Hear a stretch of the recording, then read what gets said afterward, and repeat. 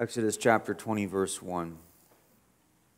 And God spoke all these words, saying, I am the Lord your God, who brought you out of the land of Egypt, out of the house of slavery.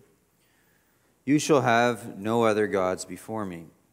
You shall not make for yourself a carved image or any likeness of anything that is in the heaven above, or that is in the earth beneath, or that is in the water under the earth. You shall not bow down to them or serve them. For I, the Lord your God, am a jealous God, visiting the iniquity of the fathers on the children to the third and fourth generation of those who hate me, but showing steadfast love to thousands of those who love me and keep my commandments. You shall not take the name of the Lord your God in vain, for the Lord will not hold him guiltless who takes his name in vain. Remember the Sabbath day to keep it holy. 6 days you shall labor and do all your work.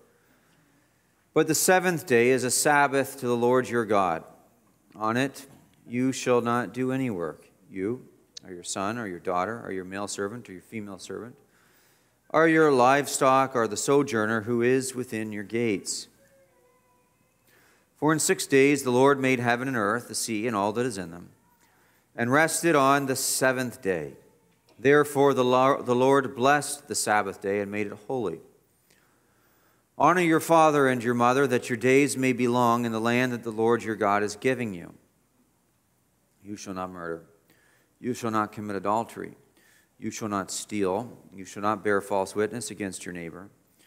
You shall not covet your neighbor's house. You shall not covet your neighbor's wife, or his male servant, or his female servant, or his ox, or his donkey, or anything that is your neighbor's.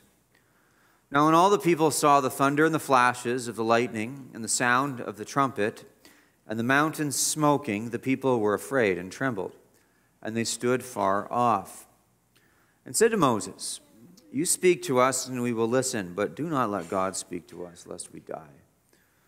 Moses said to the people, Do not fear, for God has come to test you, the fear of him may be before you, that you may not sin. The people stood far off, while Moses drew near to the thick darkness where God was. Let's have a word of prayer together. O God in heaven, we come in the name of Christ and ask for the Spirit of God to empower the preaching of your word, to strengthen us, to sanctify us. And we pray, God, that you would also empower the hearing of your word, that you would save sinners, dear Lord, and make your church even more united and more holy. We thank you, dear God in heaven, that we have the privilege of opening your word, and we completely rely upon you to understand it and apply it properly. In Christ's name, amen. So we're in today the third commandment. So the first commandment, we learned who to worship, and then the second commandment, we learned how to worship, and today, in the third commandment, we learn the importance of using our words properly, or using our tongues properly, or our mouths properly, and how we speak. The third commandment is found in verse 7 of Exodus chapter 20. You shall not take the name of the Lord your God in vain, for the Lord will not hold him guiltless who takes his name in vain. The tongue is a most dangerous item. And James tells us in James chapter 3, verses 7 and 8, For every kind of beast and bird, of reptile and sea creature can be tamed and has been tamed by mankind. But no human being can tame the tongue. It is a restless evil full of deadly poison. And so we need to learn how to use the tongue properly, because otherwise the tongue is a wild beast that does much terrible harm. And this is what the third commandment really pertains to. Using your tongue properly in a way that is honorable to God. Today what I'm going to do is I'm going to talk about the commandment first. The commandment is, do not take God's name in vain, essentially. So I'll talk about that. I'll exposit that text. And then I'll give you the reason for the commandment. And the reason is that God will punish its violators.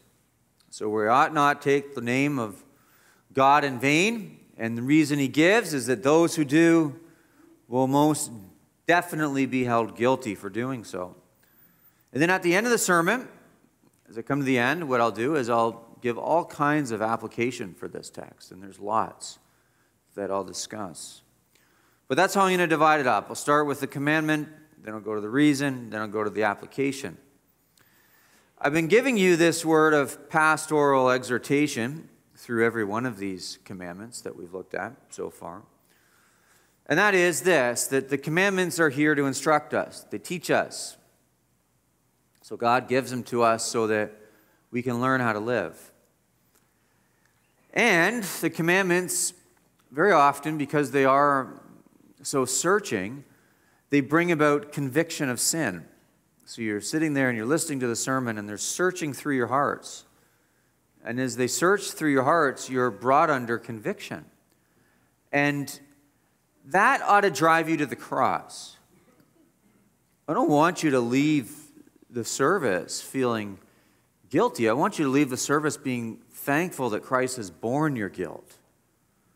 That's what I want you to leave the service with a sense of. So as the sense of guilt and shame comes upon you because the commandments search your hearts, and it will happen, make your way quickly to Jesus Christ by faith. And by faith, as he invites you to and commands you to, put your guilt and shame on him. He bore it all on the cross. So yes, receive the commandments is a rule for life. But don't come to the commandments thinking this is what I have to do to be saved. Come to the commandments thinking Jesus has already purchased my salvation. And the commandments teach me that I need salvation, that I'm a sinner. And so go to him with your sins and find forgiveness. Don't leave with a sense of guilt. Leave with a sense that Christ has atoned for your guilt. So a sense of gratitude.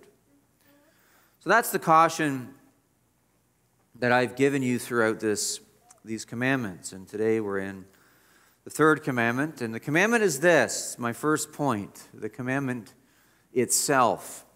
Do not take God's name in vain. That's the commandment. You shall not take the name of the Lord your God in vain. Now, when we talk about the name of God, and not taking God's name in vain, name is associated with personal identity. So if I say your name, I'm addressing you. If you say my name, you're addressing me. So in one sense, the name is the person, and the person is the name, because they're so linked together. And so honoring God's name means you're honoring God in his person, and you're honoring God in his works. You're honoring God in his being. The name represents all of God. That's what his name represents. So again, relying on W.S. Plumer, as I have the last few weeks, he says this. Anything relating to the true God, his being, his nature, his will, his works, his worship, anything relating to the service rendered him or to the doctrine concerning him pertains to his name. His name is so closely associated with him that you could even say his name is him and he is his name. They're inseparable. That's how important his name is. God is identified with his name, and his name, God's name, identifies God. So when we talk about not taking God's name in vain, this is what we're referring to. God himself. Now, mentioning not taking God's name in vain, look at how he refers to himself again. This being the third time he refers to himself this way in the Ten Commandments. You shall not take the name of the Lord your God in vain. How does he refer to himself? The Lord your God. This is the third use of that phrase, the Lord your God, in the Ten Commandments. The first use we saw was in the preamble, in verse 2, where it says, I am the Lord your God. And then we saw the second use in verse 5, the second commandment. For I, the Lord your God, am a jealous God. And here is the third use, here in the third commandment. You shall not take the name of the Lord your God in vain. Remember, when I taught on that, what that means, the word Lord, capital L, capital O, capital R, capital D, as it likely occurs in your English translations, is how many Bible translators have chosen to translate the actual name of God, which is Jehovah. Jehovah, and we talked about this in the preamble. Jehovah, the name of God, represents or declares that He is the being from whom all other beings derive their being, and He is that being, derives His being from no other being. He is the self-existent one. He exists in and of Himself, and His existence is contingent upon no other existence, and all other existence is contingent upon His existence. Jehovah, the being from whom all other beings derive their being, and the being who derives His being from no other being. Jehovah. So all of creation, all that you see in this world is contingent upon His existence, but His existence is contingent upon nobody else's existence. Jehovah, the Lord. The self-existent one. You shall not take the name of the Lord in vain. But it doesn't just say the Lord. It says, just as the other two times we've seen this in Scripture, it says the Lord your God. So not just the one who is self-existent, but the self-existent one who personally identifies with His people. God is the self-existent one who personally identifies with His people. He is the Lord your God. He identifies with you by relationship and by covenant, entering into personal relationship with you through Jesus Christ. And so this statement, the Lord your God, heightens the severity of the commandment, you shall not take the name of the Lord your God in vain, because we're speaking of the self-existent one who enters into relationship with His people. The Lord your God. This is the one of whom we speak, and this is the one whose name you are not to take in vain. The Lord your God. Now, the commandment, do not take the name of the Lord your God in vain. The word vain means empty, worthless, or baseless. Unserious. So in other words, the commandment is, don't take the name of God in a baseless, empty, unserious, trite way. His name is not worthless. His name is not trite. His name is not baseless. So don't treat it that way. That's the essence. And this word vain occurs multiple times in the Bible. I'll give you two examples of how it's used, just so we can understand the definition properly. But Psalm 127, verse 1 says, unless the Lord builds the house, those who labor build it in vain. Unless the Lord watches over the city, the watchman stays awake in vain. It's useless. It's worthless. It's unneeded. Right? It's baseless. It's contemptuous. Unnecessary. Our Psalm 31, for example, verse 6, similarly, it doesn't translate, this is the same Hebrew word, but it translates it differently. And how does it translate it here? It translated is worthless. I hate those who pay regard to worthless idols. That's the same word there, vain idols. So, to take the name of the Lord your God in vain is to take God's name and treat it is empty, worthless, baseless, unnecessary, trite, casual, unserious. That's what it means to take God's name in vain.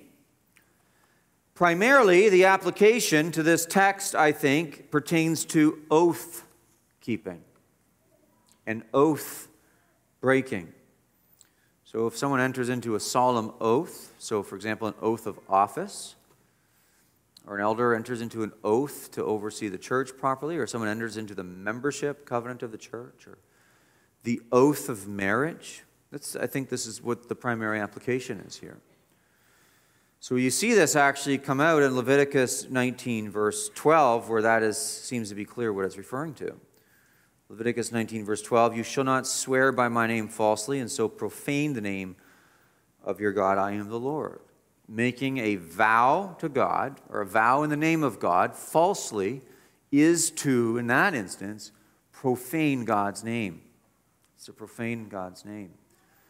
And so not taking the name of the Lord your God in vain, primarily, I think the immediate application of this pertains to oath keeping.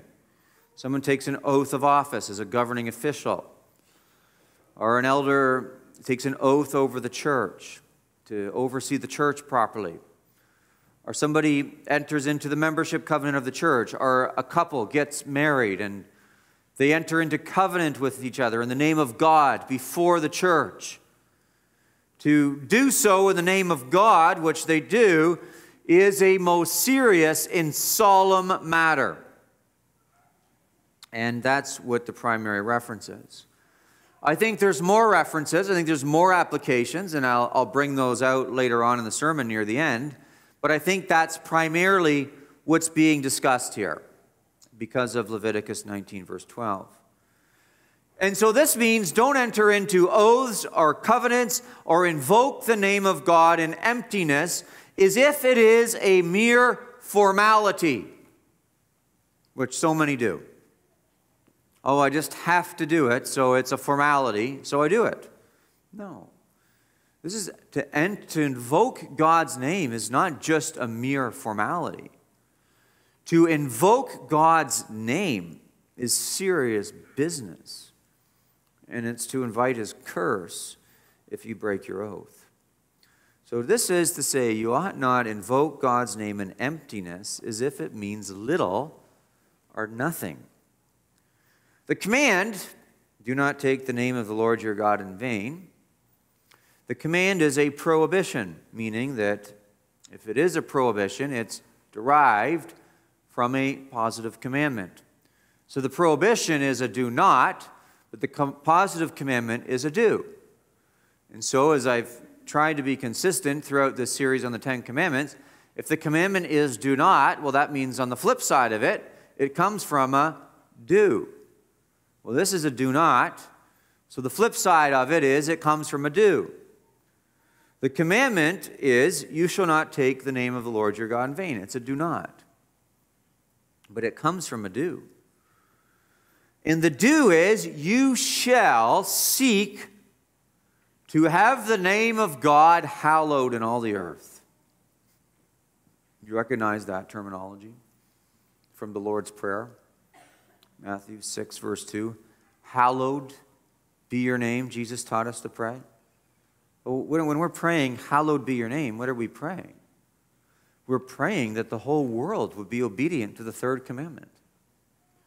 That the whole world would hold and treat God's name as holy.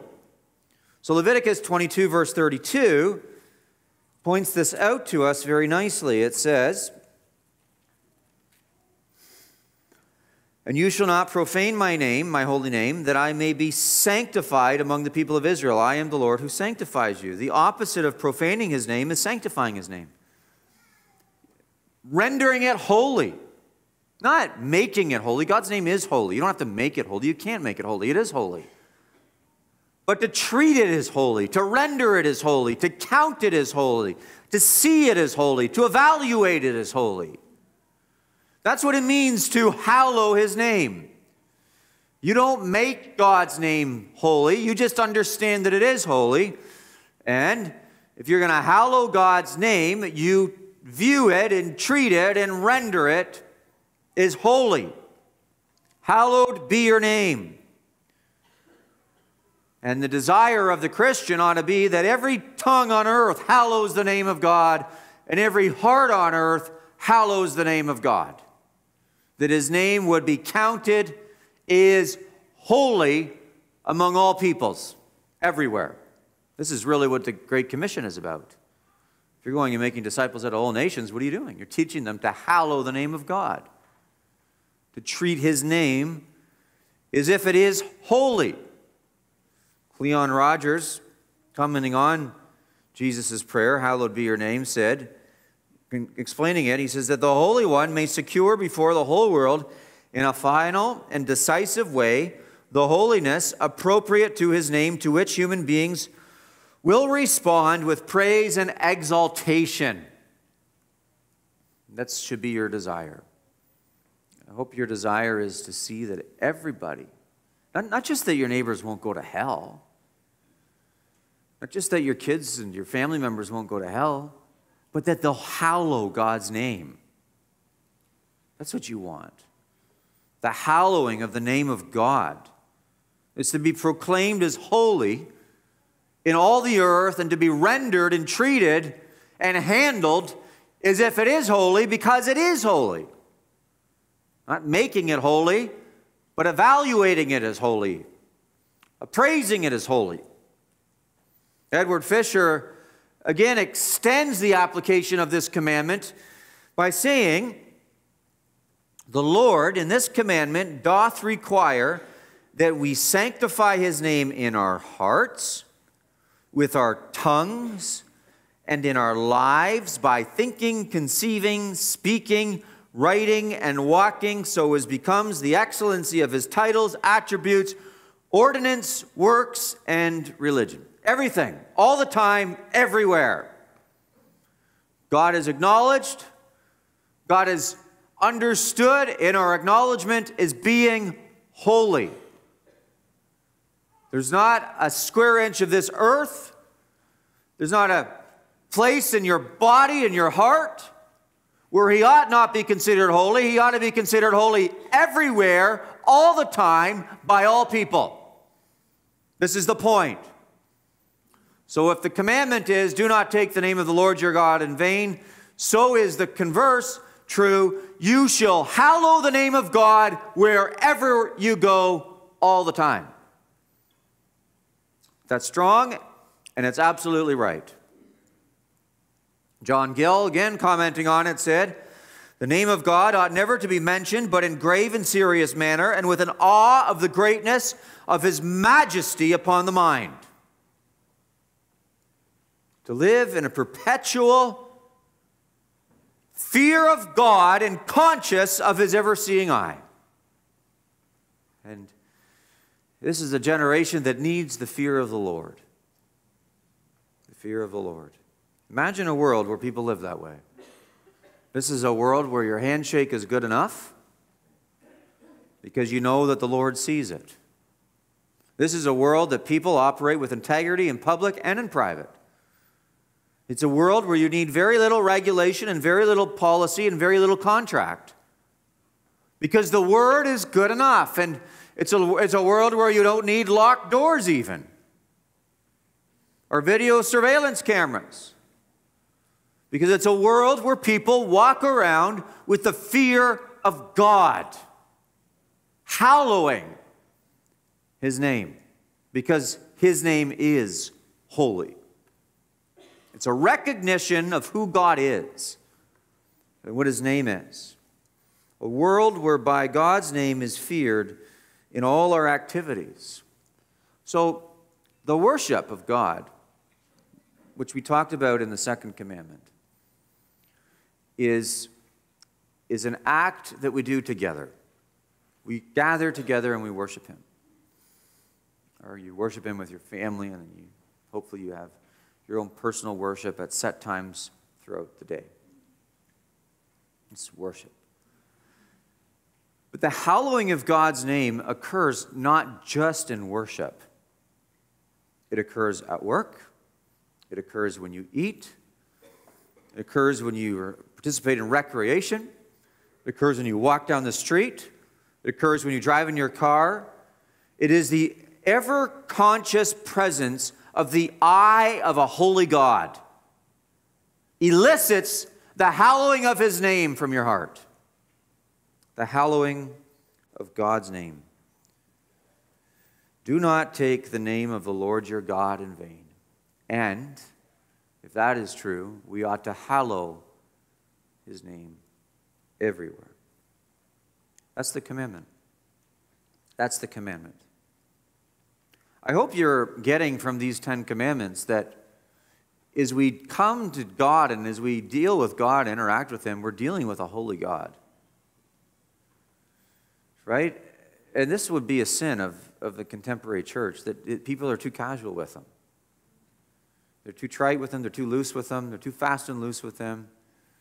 And they treat him basically with contempt, unseriously. And there's things in life, that you can joke around and play around with. And there's a time for joking and playing around. But when it comes to your dealings with God, that's not the time. That's not the time. Because you're dealing with the Holy One. And not just the Holy One, but how does it describe him? The Lord your God. The being from whom all other beings derive their being, and the being who derives his being from no other being, and yet is willing to identify with you as his people. The Lord your God. The commandment. The commandment. Let's go and look at the reason for this third commandment. The reason for it. God will punish the violators of this commandment. See what it says? You shall not take the name of the Lord your God in vain. There's your commandment. What's the reason? For the Lord will not hold him guiltless who takes his name in vain. And this simply means that God will hold him guilty who takes his name in vain. As Galatians chapter 6, verse 7 tells us, God is not mocked. If people want to mock God and hold his name in contempt, then he himself will demand that they give an account, and the day will come when they do give an account for it.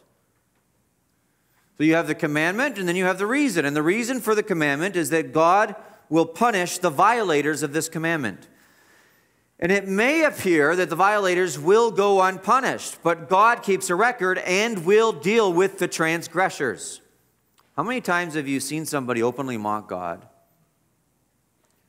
or openly blaspheme God, or openly enter into an oath before God as if it is a mere formality, and it looks like they just walk scot-free?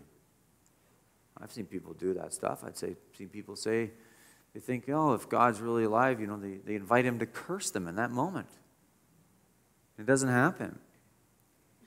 But what does this text tell us? It will happen. Just not yet. But it'll happen. And so this is a promise that God will deal with those who do not uphold the honor of his name and do not hallow his name, and those who take his name in vain. So Thomas Watson said of this, he that robs another of his goods shall be put to death, but that he that robs God of his glory by oaths and curses is spared. But God himself will take the matter into his own hand, and he will punish him who takes his name in vain. Look, you go into a store and you rob a store, you're probably going to get caught and go to jail. But if you go outside and you curse God, or you enter into an oath as if it's a mere formality, and you don't need to uphold that oath in the name of God, you're probably not going to go to jail. But the text is promising you that God will deal with you. He'll deal with you.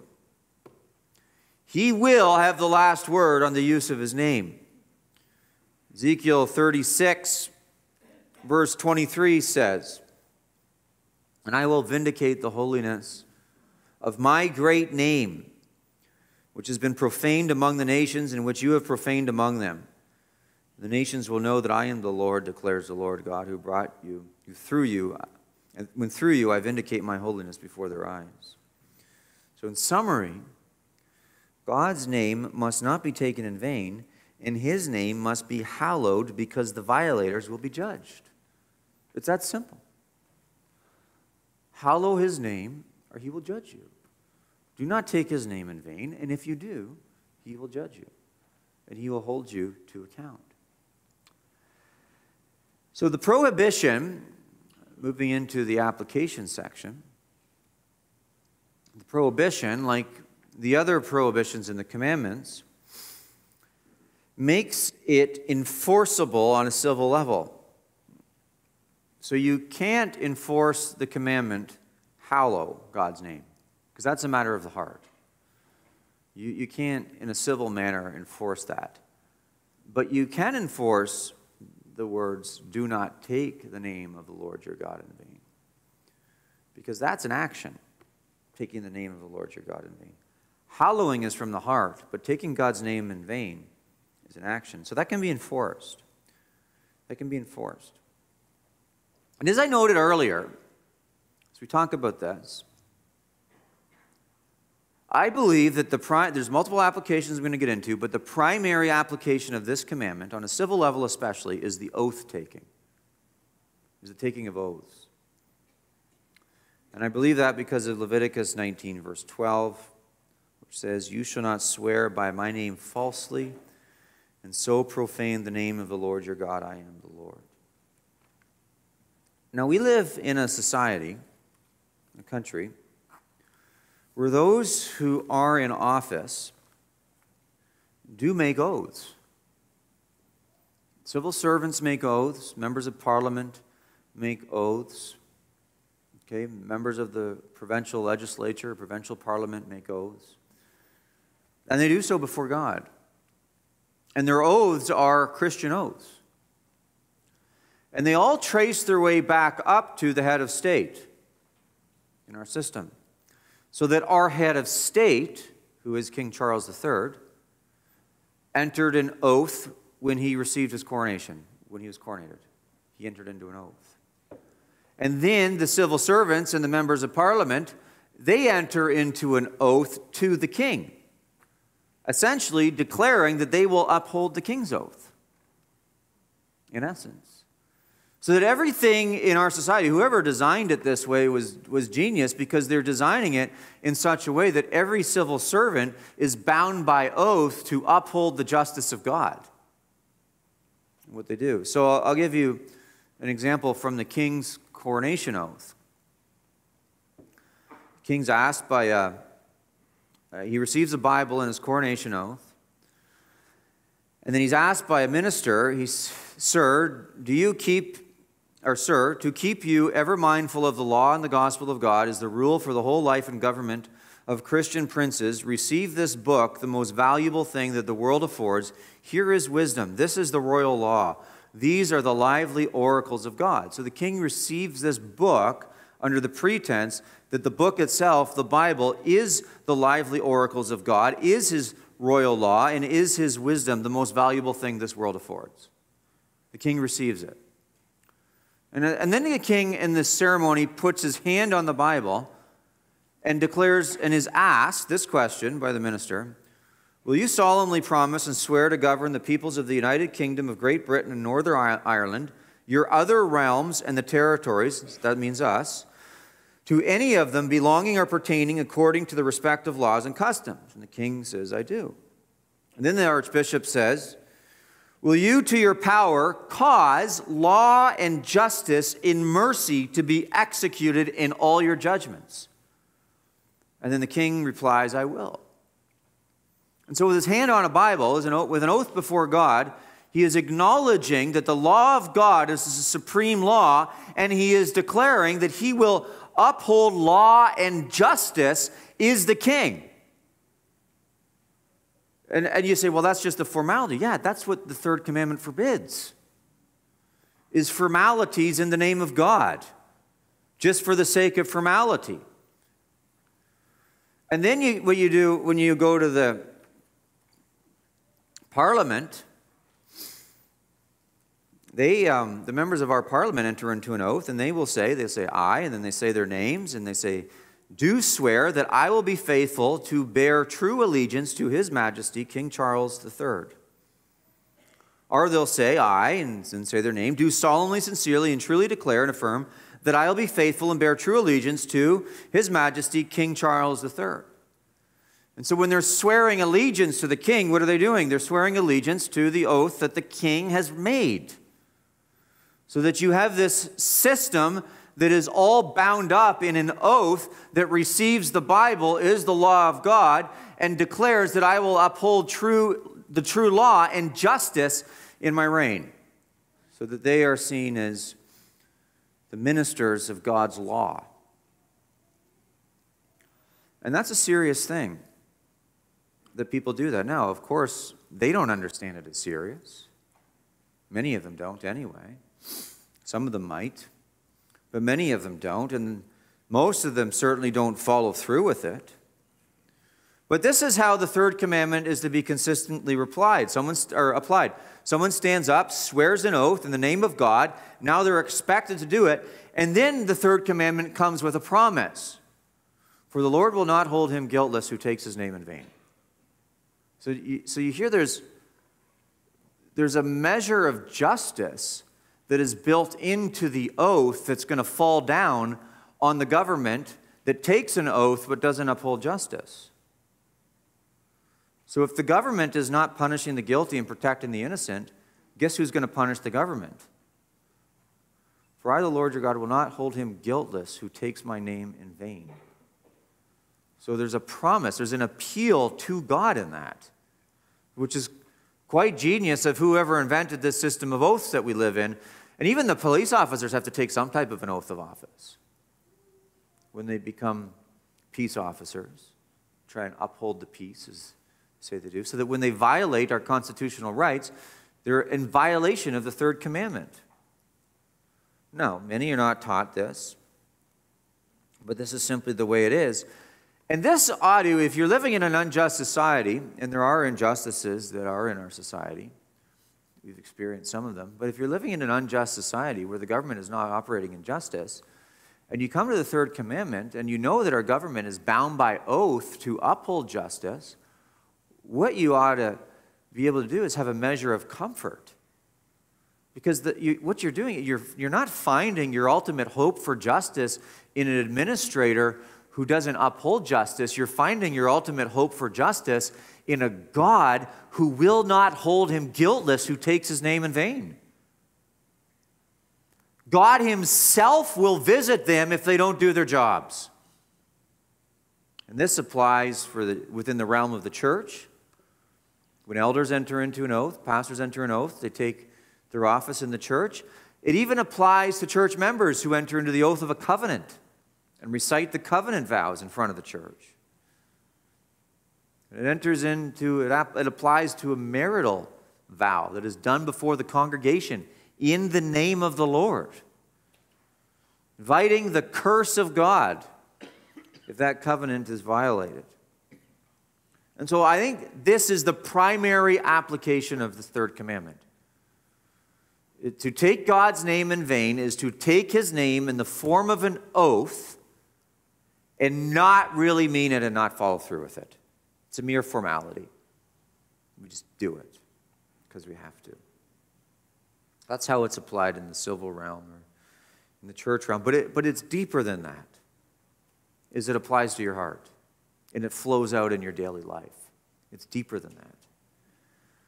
Because there's all kinds of opportunity to treat God's name with triteness and foolishness as if his name is baseless and worthless. So some people they'll hit their hand with a hammer and they'll say God's name as a swear word. Jesus' name is a swear word. They stub their toe. And the first thought they come out is to take the name of the Lord in vain. And that's a terrible thing. You shouldn't be doing that. And one of the things that I taught my family, I tried to create a culture in my home where there's a level of wholesomeness in communication, so there's no obscenities. Well, every now and then, as you can imagine, sometimes there's unwholesomeness that comes out of people's mouths. But I'll say, I've never heard anyone in my home take the name of the Lord in vain, for which I'm thankful.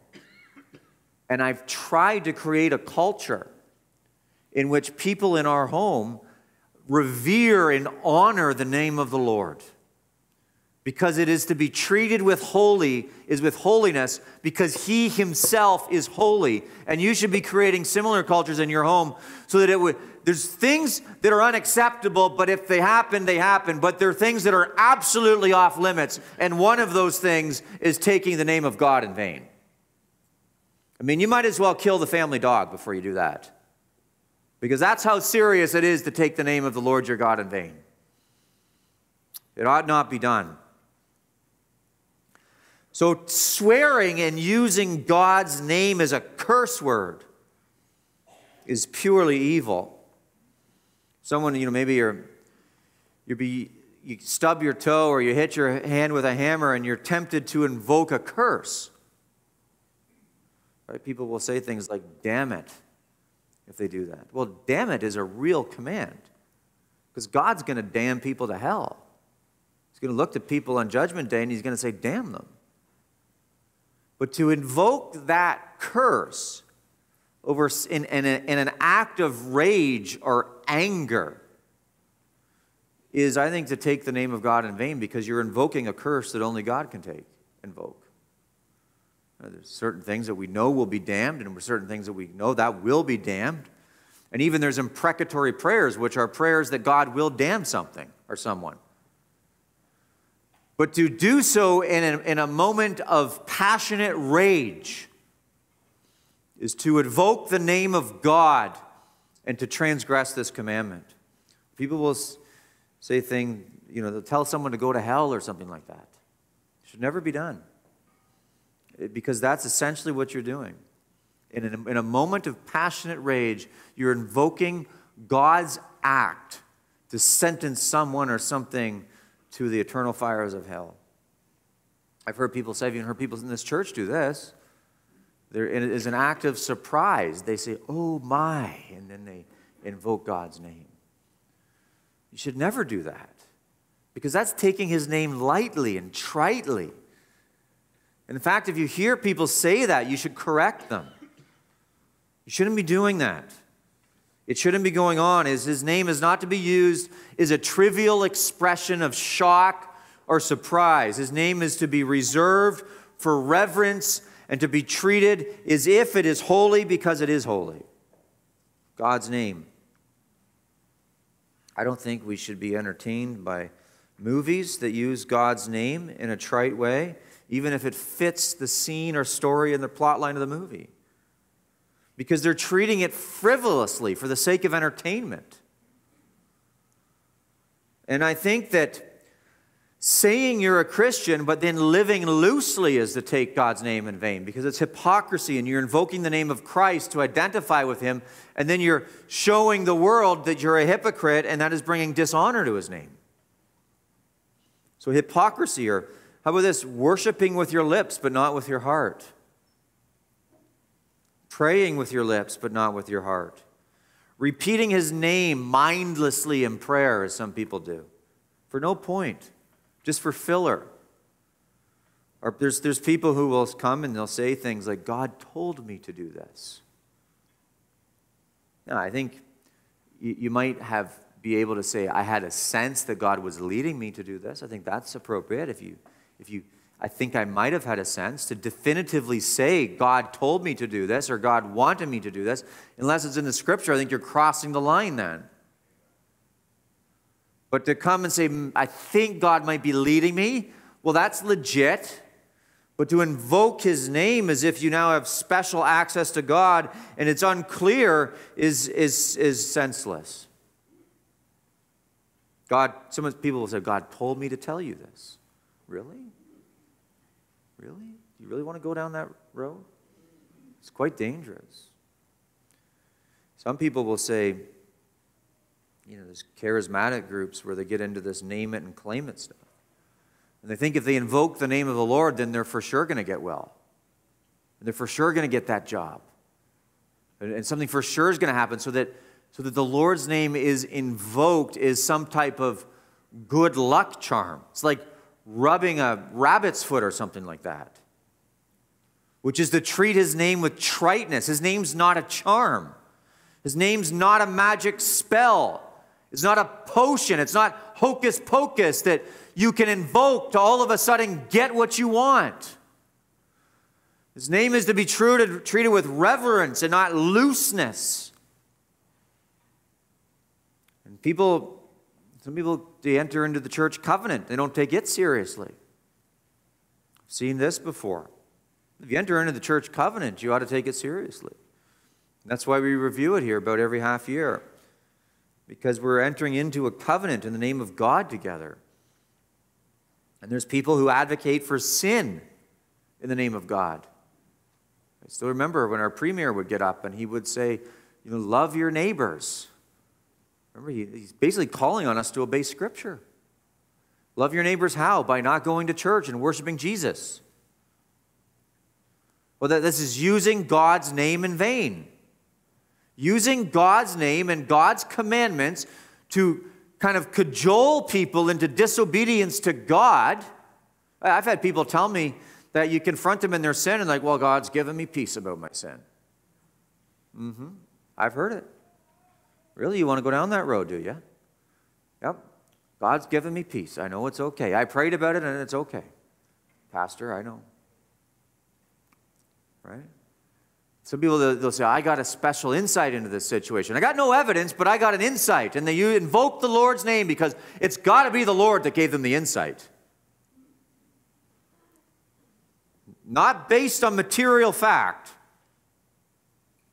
Just because they felt it. It's not good. The social justice movement. People invoking the name of God to propagate essentially socialism and Marxist ideologies which are completely contrary to Scripture, and using and manipulating the consciences of Christians to buy into this nonsense. And if you're going to dedicate your child before the church, you ought to mean it and follow through with it. And if you're going to enter into marriage vows, you ought to mean it. Follow through with it. But all of these, what I've just mentioned by way of application, are prohibitions. Don't do this, don't do this, don't do this, don't do this, don't do this. That's all I just did.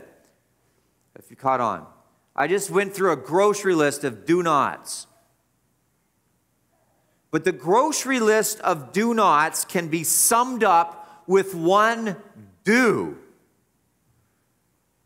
And if you simply just hallow the name of God in your heart,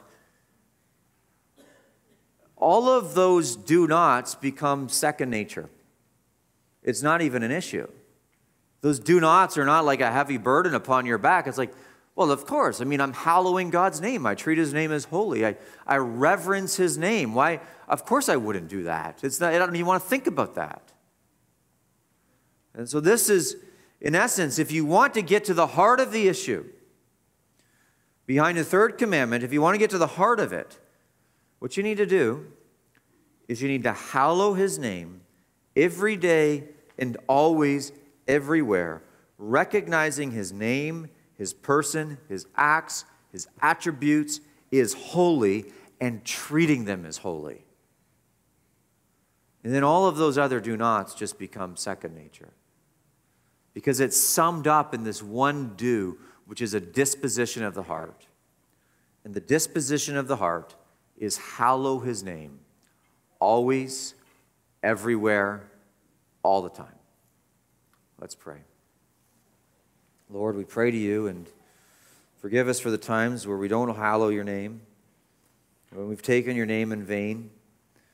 And I pray, dear God in heaven, that You would draw us nigh unto the Lord Jesus Christ for forgiveness. Comfort us by His death on the cross.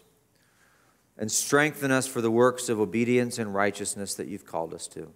That His name would be hallowed in our hearts and in our lives. In Christ's name.